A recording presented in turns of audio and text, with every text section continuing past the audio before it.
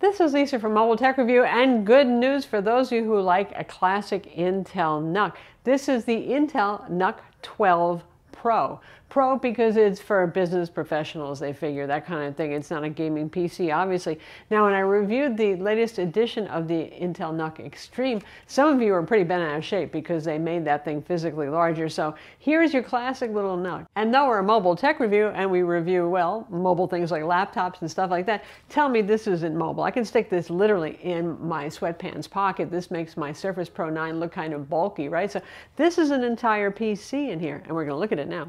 So as ever, this is a mini desktop PC. It might come with a power brick style non-charger, but power supply that looks like something for a laptop. It's 120 watts, but it is indeed meant to be a desktop. The good news about that means, well, you don't have to worry about the things you worry about with a laptop or a Surface Pro tablet, which is heat and power. Both of those are the bane of existence of laptops, right? So here, power is not an issue. It's always plugged into the wall. And when it comes to heat dissipation, because they can custom design the case for heat dissipation and have lots of grills and mesh everywhere, and you don't have a display panel getting hot or a dedicated GPU and all that sort of thing, it can really perform well. Generationally, I'm seeing a significant improvement here between the last generation model and, well, this one, single core and multi-core. Sometimes single core doesn't progress that much, but like 200 points better on single core in Geekbench 5, for example, and an improvement of thousands of points in the multi-core, which, is to be expected. Last generation was 4-core, and now we have a 12-core. Now, granted, it's a combination of P, performance, and E, low power cores here, but it's a lot of performance, and it's faster than most laptops you'll see with a P-series processor. In fact, a P-series processor usually is a 28 watt, and this one's running at 35 to 40 watts baseline, and it can go all the way up to short period boosts up to 64 watts of consumption or more. Not bad. You have Intel Iris Xe graphics on board here. This is meant, again, for your desktop productivity / business PCs. So instead of your IT person lugging this giant desktop in, they come with this cute little thing and toss it on your desk. But if you did want a game, of course, you could use a eGPU because it has 2 Thunderbolt 4 / USB-C ports on board. Yay that. It also has 2 HDMI 2.1 ports and no mini display port on board, but you can use the USB-C ports for that. So up to 4 monitors if you want to do that. Pretty crazy, right?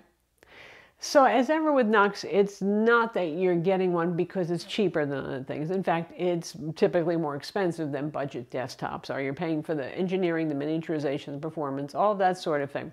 And it's sold bare bones, or you can buy it from SimplyNUC.com and other retailers, e-tailers, some of whom are on Amazon. We'll have some links in the description so you can see those. And the cheapest I found for our Core i7 model was $709 with 64 gigs of RAM, but no SSD or OS. And then there's another reseller who's on Amazon, who I've listed below as well in the description, who has a variety of Core i5 configurations with your choice of a bunch of different RAM configurations up to 64 gigs, various SSD capacities, and Windows 10 Pro on board. One odd thing I noticed, that first model that I mentioned, the Core i7, that they put some RAM in for you and nothing else, it mentions it doesn't have a power cord. And I thought, that's pretty weird. I mean, these are universal little power cords that you plug into laptop chargers. You can pick them up on Amazon if you needed to. Ours didn't come with one either, and it came as a review unit direct from Intel, so that's weird. Anyway, I think most of the builders who are selling these probably are sourcing the cord and including it in there, but just something to note.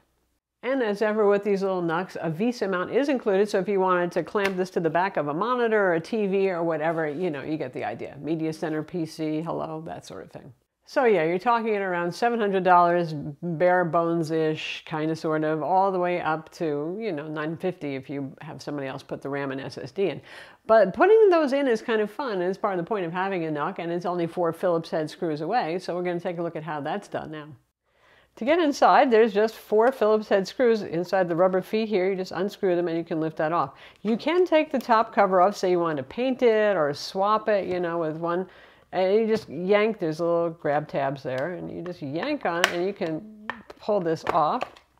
And that's what you see there, and your CPU and cooling are underneath there if you really want to tear this completely down, repaste it or something like that. And it just snaps back on, but let's take a look at the internals. So just grab it. And then there you go. Take off the bottom cover. Notice the nice little copper heat sinks here and the heat tape glue stuff to help the SSD out. And here are the internals. So we have, obviously, to test this, put in RAM and SSD. Actually, Intel supplied those for us. So here's your boot drive, which is NVMe. It's a PCIe Gen 4 SSD, a full height. Then you get an 80 millimeter. Then you get a SATA 3 SSD, and that is a 42 millimeter height. The Wi-Fi card is actually underneath this SSD. You can see the little wires leading to it. So it is a socketed card if you want.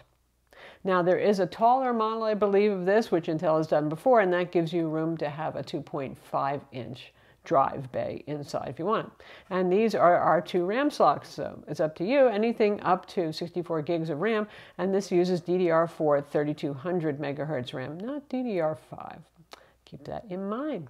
So that's pretty much it. You can see why it's pretty easy to do if you want to set this up yourself instead of paying somebody else to do it, but the choice is yours. So for those of you who are at all into tinkering, you can see it's pretty easy to go and put your own parts inside, and these are upgraded after the fact. The CPU is BGA style soldered on board like a laptop CPU, so there's no upgrading the CPU after the fact, alas. So when you're looking at this little guy, one thing also to keep in mind is lots of ports. Plenty of USB-A ports, and you've got, again, the 2 HDMI 2.1s and the 2 Thunderbolt 4s, which work for monitors as well. You've got a headphone jack facing out the front. You've got some handy USBs out the front. So gigabit Ethernet, 2.5 gigabit Ethernet, which is Intel branded as well. And Intel Wi-Fi AX211 Wi-Fi 6E is included, as well as a socketed card with Bluetooth on board. So it's certainly, once you put the RAM and the SSD and the OS, a very turnkey and very complete system. I'm Lisa from Mobile Tech Review. Be sure to subscribe to our YouTube channel for more cool tech videos, and thumbs up if you like this vid.